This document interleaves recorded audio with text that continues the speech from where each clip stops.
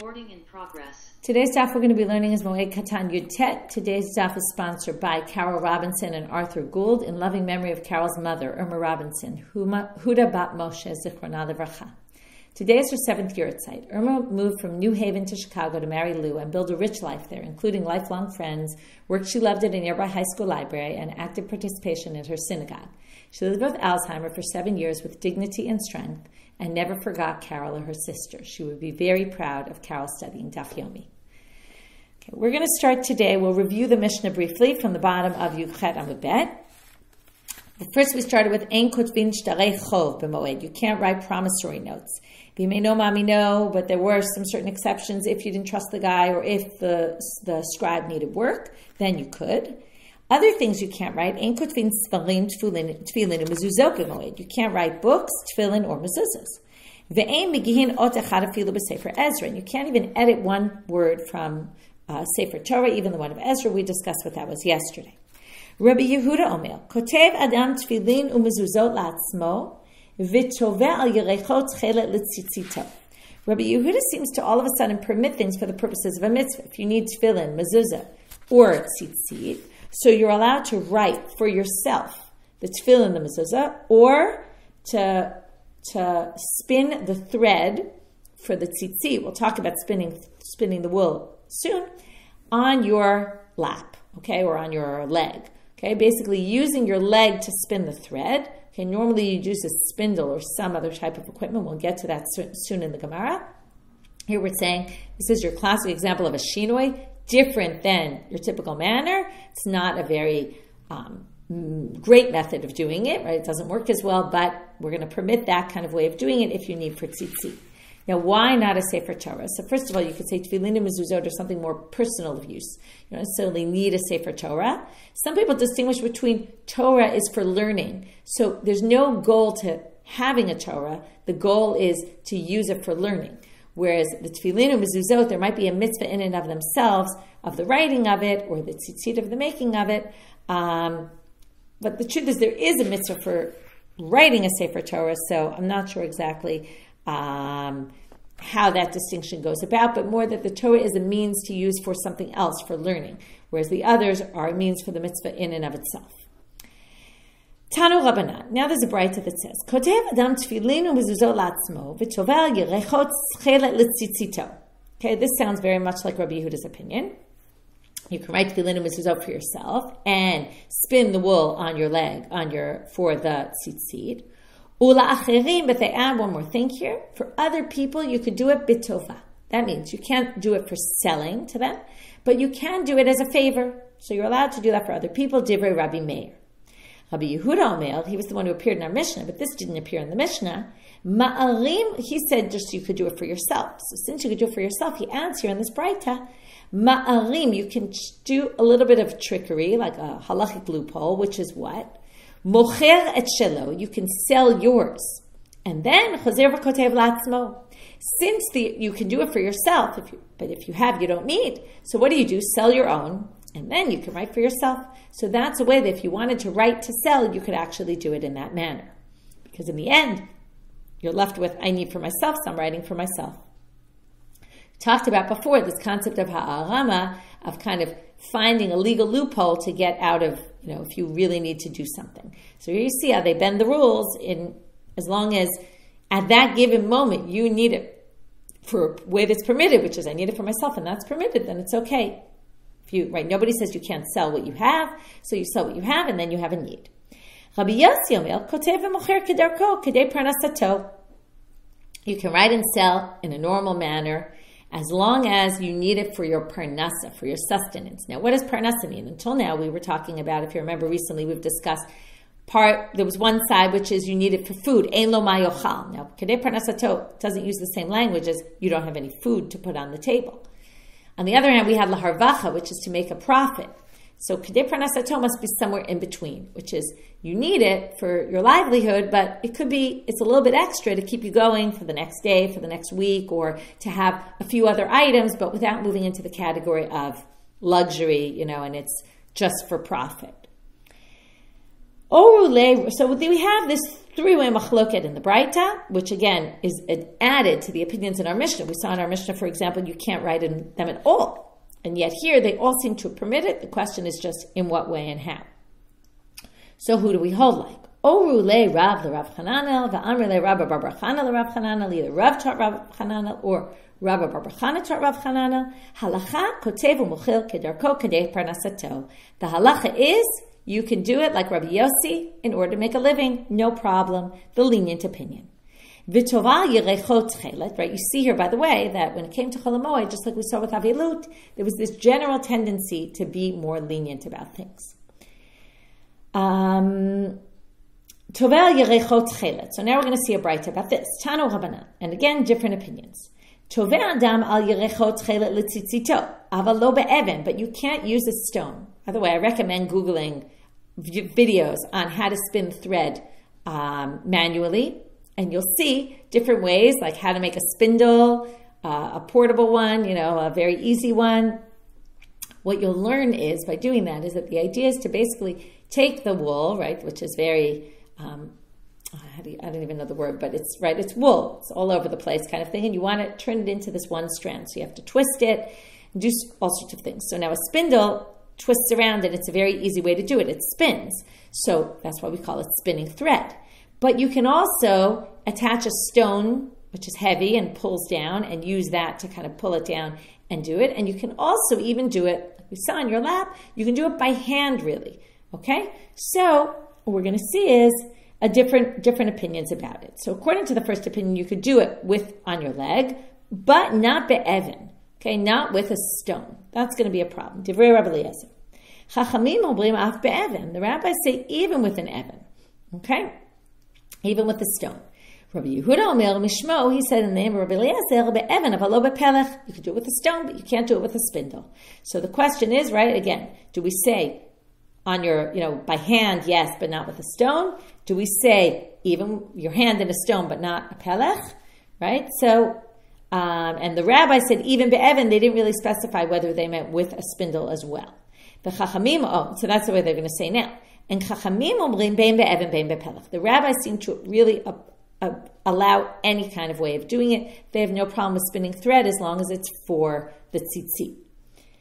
Amar Rabbi Yehuda Amar Shmuel. So let's see how we hold. V'chein Amar Rabbi Chia bar Abba Amar Rabbi Yochanan halacha bein be'even bein be'pelech v'halacha kotev kedarko mocher kedei parnasato. He's lenient on both issues, the one we mentioned earlier before, and now this issue. Both we're going to be lenient on. Okay, again, leniency. New Mishnah. Now we're going to get to when the regel conflicts with avelut, and at what point do we cancel avelut? Do we cancel shloshim? How does it work? So a lot of these issues we talked about before, now we're going to see them again. Hakover et meto shlosha yamim kodem laregel. If you bury a dead person 3 days before the regel, which means you already had 3 days of shiva, we talked about before that possibly only the first day of shiva is on a Torah level if you say shiva's Torah, right? And there's this distinction between day number 1 and the rest of the days. There's also a distinction between the first 3 days and the rest of the 7. Okay, there's kind of levels within. So if you've already done 3 days, then shiva is canceled by the holiday. Now you might be thinking, what do you mean? Even an hour, shivas get canceled by the holiday. We're going to see that opinion on Daf Kaf. That is not the opinion of the Tana of our Mishnah. Then, so again, shlosha yamim kodem l'regel, b'teila yimenu gzerat shiva. So shiva gets canceled. Shmona, if there's 8 days before, so then you finish your shiva and you have another day, batlu yimenu gzerat shloshim. Comes the holiday and cancels the shloshim. Mipnei shamru, Shabbat ola ve'ena mafseket. They say that Shabbat counts as one of your 7 days, and it doesn't cancel out Shiva like the holiday does. Regalim mafsikim ve'enan olim. The holidays stop the Shiva, and they don't count as days of Shiva, right? They're not part of any count. So now, why is there a different Shabbat and Regel? So a few different answers are given. I'll mention 2 of them. One is that Shabbat is a din of simcha. This is the one we usually hear. It's a din of simcha. And because it's simcha, you can't have avelut, conflict with simcha. Shabbat, there is oneg Shabbat, but it's not the same as simcha. Simcha is real happiness, and that you can't experience with avelut. Okay, and they're real conflicts. That's one option. Another option is to say, well, realistically, this doesn't work, because if Shabbat would cancel out Shiva, we'd almost never have 7 days of Shiva. every week you have Shabbat. So it makes no sense to say that Shabbos cancels Shiva. So that's another possibility. Rabbi Eliezer Omer, Mishacharav Beit HaMikdash atzeret kishabbat. He says, once the Beit HaMikdash was destroyed, Shavuot is like Shabbat. It doesn't cancel out. Why? Because Shavuot is only one day. What does it matter, time of the temple, not time of temple? Because when the temple, in other words, what they say is basically one day can't come and cancel a whole week of Shiva. A holiday that's 7 days could.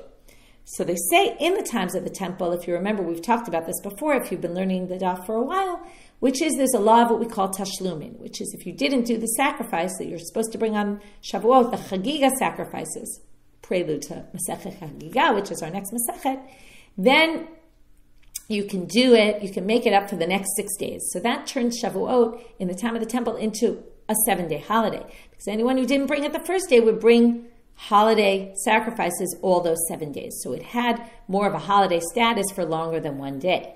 Whereas once the temple is destroyed and there is no such concept, right, the only thing we have left of this is we actually don't say Tachanun all those days. Tachanun prayer is not said on happy occasions, on holidays, so it's not said on all those days, but that's a very small remnant of this halacha. We don't really treat it as a holiday, in which case it doesn't cancel Shiva, according to Rabbi Eliezer. Rabban Gamliel Omer, we can see all different opinions about what holidays do, what holidays don't. Rosh Hashana v'Yom Kippurim kiregalim. He goes the opposite way, which is say Rosh Hashanah, Yom Kippur, which are also 1 day. Remember, Rosh Hashanah ends up 2 days. But theoretically, it's really only 1 day. Are like the holidays, and they actually cancel the holiday, the Shiva, they cancel mourning as well, because they're happy days. We don't hold like Rabban Gamliel, we don't hold like Rabbi Eliezer, which you were probably thinking. You know that. Ela, atzeret kirigalim, Rosh Hashanah v'Yom Kippur, v'Yom Kippurim kish Shabbat. Okay, the Yamim Noraim are called Yamim Noraim. They're not exactly also happy, simcha-oriented days. They are, but they also have a very certain amount of seriousness about them. Those don't cancel out the Shiva. But Atzeret is a holiday. It's one of the 3 regalim. It's true, it's only 1 day, but it's a day of simcha, and it cancels out Shiva. Okay, now we're going to start with the Gemara. Amarav, Gzerat batlu, Yamim lo batlu. When we say that if you started you did 8 days already, and then comes the holiday, it cancels out shloshim. So it cancels shloshim, but yamim lo batzlu. It doesn't cancel out the days. The count of 30 days, we're going to talk about this soon, what this means. V'chein amar Rav Huna, gzerat batlu, yamim lo batzlu. He says the exact same thing as Rav, but here comes Rav Shesha with a dissenting opinion. Rav Shesha tamar afilu yamim nami batzlu. Even days get canceled. Meaning, right, shloshim is over entirely. Now we're going to go back to Rav and Rav Huna. My time yamim lo batzlu. Why do they say days aren't canceled? What does that mean? Here it's not exactly a typical my time, which is what's the reason. It's more like, what do you mean by that? She'im lo gilech erev haregel asur legalech achar haregel. If you don't shave before the regel, then you can't shave after the regel till the 30 days are over. Why is this? It actually makes perfect logical sense. Because the whole reason you're allowed to shave before is because we don't want you to go into the holiday disheveled. But if you don't shave and you go into the holiday disheveled, then we're not going to give you any extra dispensation after and say, oh, now you can shave. Right? It's almost like a slap in the face to the holiday. So it doesn't. So that's why they say you can't do it. Your shloshim days are still there. If you didn't cut your hair or shave before, then you can't do it after until actually the 30 days pass.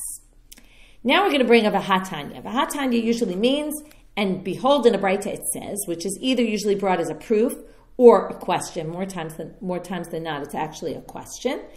Here, it's going to be used a little differently. It's actually going to be a support, although I will tell you that some people disagree with this, because it really should have used a different term if what I'm saying is true. And it's not just me saying it. Rashi says it, siyata. It's coming as a proof, meaning as a support for what we just said, which is that there's these 2 dissenting opinions about whether the shloshim is canceled entirely or the days still remain, especially if you didn't shave before, then you're not going to be able to shave after, or particularly if you didn't. So here comes the braita. HaKover et meto 3 yamim kodem laregel, b'telai menu gzerat shiva. If you bury someone 3 days before the holiday, then you have no shiva.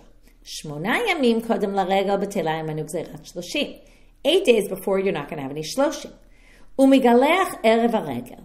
And then you shave on erev haregel. Im lo gilech erev haregel, Asur l'galech achar regel, but if you didn't shave on the erev haregel, then you're not allowed to shave after. That's Rav and Rav Huna. Abba Shaul omer, and this is going to match Rav Sheshet, mutar l'galech achar haregel, you're allowed to. Kashem shemitzvah shloshim mevatel gzerat shiva. Just like 3 days of shiva will cancel out all of shiva if the holiday comes, kach mitzvah shiva mevatel gzerat shloshim. It's a comparison, just like it does it there, it does it here as well. Right, that the shiva will cancel out shloshim, and therefore there is no shloshim after, and that's Rav Sheshet. Now the Gemara asks, 1 minute. He says shiva is mevatelet shiva shloshim. Now, didn't we say in the Mishnah shmona you have to have 8 days before for it to cancel it? And this machloket we actually saw previously, the famous machloket Abba Shaul and the rabbis. V'ha'anan shmonatna. Doesn't it say in the Mishnah 8 days in order to cancel shloshim? Kasavar Abba Shaul miktzad hayom kikulo. Oh no, it's because Abba Shaul holds that a little bit of the day is counted as if the whole day was done. Which means Yom Shvi'i Oleh Lekan Ulekan. Right? He says the 7th day your morning shiva is over in the morning. That means your shloshim already kicks in the morning. So therefore, you only need 7 days. But the Mishnah was going according to the rabbis who require 8 days because they say you don't say Miktzad Yom Kikulo. The whole 7th day is shiva. Therefore, only the 8th day is shloshim. So if the holiday was on day 8, then it actually doesn't cancel because you had to have had some shloshim before the holiday starts. Amar Rav Chisda, Amar Ravina Bar Shila. Halacha ke Abba Shaul. Okay, the halacha is like Abba Shaul. We paskel the Kippur. We're now going to see a whole slew of opinions about who we hold like and in what situation. And in what way would the rabbis agree, in which case would they concede to Abba Shaul. Halacha ke Abba Shaul. So according to Rav Chisda in the name of Ravina Bar Shila, we hold like Abba Shaul. Miktzad hayom kekulo. Part of the day is considered as if it's been a whole day. Umodim chachamim l'Abba Shaul. They will agree with him in what case? We had learned this before. Kishechal shmini shelo liot b'Shabbat erev haregel. If the 8th day falls out on Shabbat, which is erev haregel, that's the day right before the yantif. Shemutar legalech be'erev Shabbat. They hold that in that case you can actually shave on the 7th day because you should be able to shave on the 8th day because the shloshim does start on Shabbat. Because remember, Shabbos counts as a day. So that does count as the first day of shloshim. So the regel is canceled. The problem is that would allow you to shave, but it would allow you to shave on Shabbat. And Shabbat, you can't shave, so we allow you to shave before Shabbat.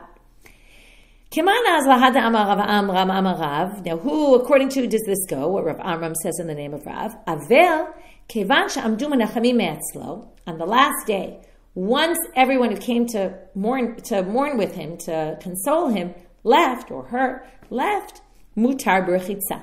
The mourner is allowed to wash their bodies. In other words, the shiva ends when the people leave, and then, right, even though the 7th day isn't over yet.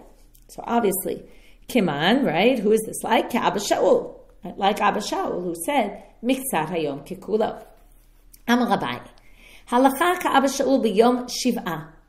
He says, on the 7th day we hold like Abba Shaul, meaning the 7th day, Miktzat hayom kikulo, your shiva ends in the morning. Umodim chachamim la'Abba Shaul b'yom shloshim. The rabbis actually, we hold like Abba Shaul against the rabbis about day number 7. The rabbis think day number 7, the whole day is shiva. But the rabbis agree with Abba Shaul b'yom shloshim. They agree with him when it comes to shloshim, d'amrina miktzad hayom kikulo, that we do hold part of the day cancels it out. On the 30th day, you can actually shave once the morning passes, or once a small part of the morning passes, you can already shave. Rava Amar, so that's a different approach, that the rabbis agree about the shloshim. Until now, we thought the rabbis don't agree with him. We just hold like Abba Shaul. Rava Amar, alacha ka'Abba Shaul b'yom shloshim, ve'en alacha ka'Abba Shaul b'yom shiv'a. He holds, we hold like the rabbis when it comes to shiva. You need an entire 7th day, right? We don't do this, but that's how Rava held. And when it comes to shloshim, they still disagree, but we hold like Abba Shaul. We're lenient when it comes to shloshim, we're stringent when it comes to shiva. In Nahardea, they said we're going to paskel like him in both directions. Why is that? Shmuel, because Shmuel said, we saw this before, that Shmuel is always lenient when it comes to avelu. So therefore, we're going to be lenient, and in all the directions, we're going to hold like Abba Shaul to be lenient. Shloshim yom minalan. Where did we get this idea of shloshim? How do we know it's 30 days? Where did we come up with this idea that you can't cut your hair or shave for 30 days? Some people also know laundry. Yalef pera pera min nazir. It's a gzera shavar from the word pera that appears by a nazir and the word pera that appears by Avel ktiv hacha. Rashechem al tifrau. That's by Aaron and his sons. Don't let your hair grow long, which again, we learn from there that a regular Avel needs to grow their hair long. Uchtiv hatam gadel peras al rosho. A Nazir is supposed to grow his hair long, right? Can't cut his hair. So mal alan shloshim, av kan shloshim. Just like a Nazir. A standard Nazirut is 30 days. That means if you didn't specify how long you want to be a Nazir for, you're a Nazir for 30 days. So likewise here, it's 30 days. How do we know there it's 30 days? Right? There are commentaries, by the way, to try to come up with more connections between a Nazir and a mourner. V'hatam minelam, from where do we get it from? The mourner is 30, that a Nazir is 30 days. Amarav matna stam Nazirut shloshim yom. An average Nazirut is 30 days. Where does he get it from? That didn't help us yet. My taima. What's the reason? Amar kra kadosh yihiyeh. It says by the Nazir, he will be sanctified. And yihiyeh b'gematria is tlatin. The word yihiyeh is 10, 10, 5, and 5. That's 30, and that's how we get it. Talton havu. Amar Rav Huna b'rei Rav Yoshua. Hakol modim k'shachal shlishi shelo liot erev haregel she'asur b'rechitzat ha'erev. Rav Huna, the son of Rav Yoshua, says, everyone agrees that when the 30th day falls out on the Erev HaRegel, the third day, my mistake, the third day is Erev HaRegel. Remember, the Regel comes in and cancels Shiva. Even though we said Miktzad Yom Kikulo, in this case, we don't hold Miktzad Yom Kikulo because you didn't finish your Shiva yet. So you have to wait till the very end of the day, and you can only wash at the end of that day. Okay? All laws of Avelut apply until just before the sun sets. Amar Rav Nechemia b'rei Rav Yoshua, eshkachtinu l'Rav Papa u'l'Rav Papa tiyatre v'ka'amre halacha k'Rav Huna b'rei Rav Yoshua. Rav Nechemia, the son of Rav Yoshua, says, I was with Rav Papa and Rav Papa, and they said the halacha is like this law of Rav Huna, the son of Rav Yoshua, that you have to wait till nighttime, or till almost before nighttime to wash. Iga de Amre, some people say, and this is just a difference of who said it, there was Rav Nechemia b'rei Rav Yosef, not Rav Nechemia b'rei Rav Yoshua, who said, Ashkachtinu l'Rav Papa l'Rav Papa, same thing, I saw them. And they add a third person here, l'Rav Huna b'rei Rav Yoshua, to Yatu v'ka'amre, and then it's that they were with Rav Huna. Not that they said, we hold like Rav Huna, they were with Rav Huna b'rei Rav Yoshua.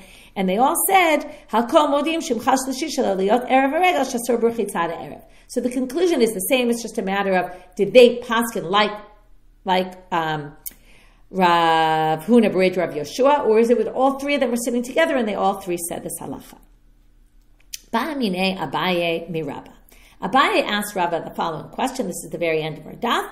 Abaye asked Rabba, who was his adopted father, he says, I want to know, Kavru beregel, if they buried someone on the regel, regel olelo leminyan shloshim, or en regel olelo leminyan shloshim? When we have a regel, now this, by the way, I forgot to mention this in the Mishnah. We said that Shabbat counts as a day of the Avelut, but a holiday doesn't count as a day of Avelut. Now, we said that the holiday cancels Shiva, so of course it doesn't count as a day of Avelut. But we said it meant also it doesn't count as the days of shloshim, right? And then, but also, more importantly, what if someone's buried on the regel? So you count, right? The days of the regel don't count as days of Shiva, right? If someone died the third day of the regel, we don't say, oh, you already had a few days of Shiva. You only finish up at the end. Here's another relevance of it, okay? Which is, if someone was buried on the holiday, if someone was buried before the holiday, we're going to see it's relevant. Because in the Mishnah, it said the first 3 days. It didn't say what happens if the person died 1 or 2 days before the regel. So the assumption is that when the Mishnah says the regel doesn't count, that means if you had 2 days before, then you're going to have to, the regel doesn't count as days of Shiva, like Shabbat would, and you have to start counting another 5 days after. And that we're going to see inside here explicitly. So now here comes his question. Kavru b'regel, regel olelo l'minyan shloshim, or en regel olelo l'minyan shloshim? If you bury someone on the holiday, now we don't count those as days of Shiva, but maybe they count as shloshim days. And he's going to say it like this. L'minyan shiva lo k'mebayle. I'm not asking about Shiva days. I know that for sure they don't count as Shiva days. Dilo nage mitzvat shiva b'regel, because there is no Shiva on the regel. But ki k'mebayle l'minyan shloshim. Now what can't you do on shloshim? You can't cut your hair and you can't shave. Now, on the regel, you can't do that either. So, do you say, since the mitzvot of shloshim apply in the regel, what's the halacha? Maybe they do count as days of shloshim, because in the end, you just need 30 days that you don't cut your hair, and that starts maybe from even in the middle of the holiday. Amar le, eino ole. He says, no. Those days don't count. Your shiva starts after, and your shloshim starts counting from your shiva. So, actually, sorry, I don't know why I said that. Sorry, we're going to see this other in the question. This is where it comes up with the 2 days and the 5 days. Okay, 80 days. So now Abai is going to ask a question from the following Tanaitic source. We're not going to get to his question yet. It's a long source. We're going to continue with it tomorrow, but we'll start with the first part of the braita. HaKover et meto shnei yamim kodem haregel. This is the case I mentioned before. If you bury your dead 2 days before the holiday, and then, according to what we've learned so far, shiva won't cancel that, even though that's not what we practice today. Monech hamisha yamim achar haregel. You count 5 days after the regel. Okay, basically the regel it's like pushing a pause button and then pushing play again when the holiday ends. Umelachto na'aset al yedei achirim. So now, in those days after the holiday, you're in shiva, so your work is done by others, you can't work. Your servants and your maidservants can do work in your house as long as they do it without people noticing. This is interesting. We'll talk about this more tomorrow. People don't come and pay shiva calls according to this, because they actually paid shiva calls during the regel. Now, again, we don't have this kind of reality anymore, but in those days it seemed that people would still come visit. It's just that your laws of shiva, of not, whatever kind of laws of shiva that applied during that week would be basically suspended during the holiday, but people did still come visit them. Okay, we'll talk about this more tomorrow. With this, we'll finish our daf, and we will pick up from here and explain what Abai's question on Rabbi is. Again, Rabbi said to him that if you buried in the regel, your shloshim is going to only count starting after the regel. The clock doesn't start ticking from when the person died. Have a great day, everybody. We'll meet up tomorrow, and already I'll wish you an early Chodesh Tov.